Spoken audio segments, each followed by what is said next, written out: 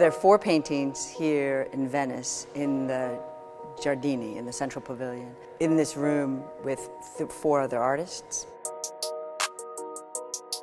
What I started to do, I used to base a lot of my paintings had a lot of architectural drawing in them. And those architectural drawings were usually from news photographs and media photographs that I would collect.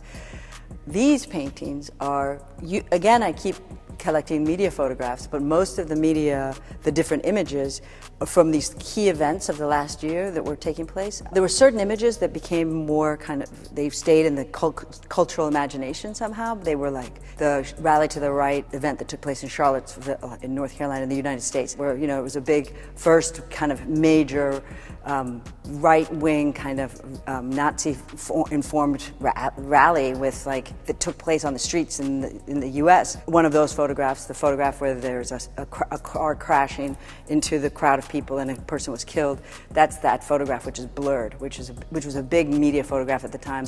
This is a photograph of the Muslim march that took place, right? Also, the minute that they created the Muslim ban, there was this entire anti-Muslim ban march that took place. I was really interested in these different types of events. To me, I'm from Ethiopia and I've negotiated living in the US and I've kind of always been in between places, and part of my interest is, or just like who I am, it's like painting is about, for me, like kind of negotiating who I am and where I find myself and how I keep continuing to push the language of abstraction, and how do I do that in this place where I kind of find a crack or a break in the history of abstract painting and make a place for these issues and for what I'm trying to make, like in terms of an image in this moment and of this time.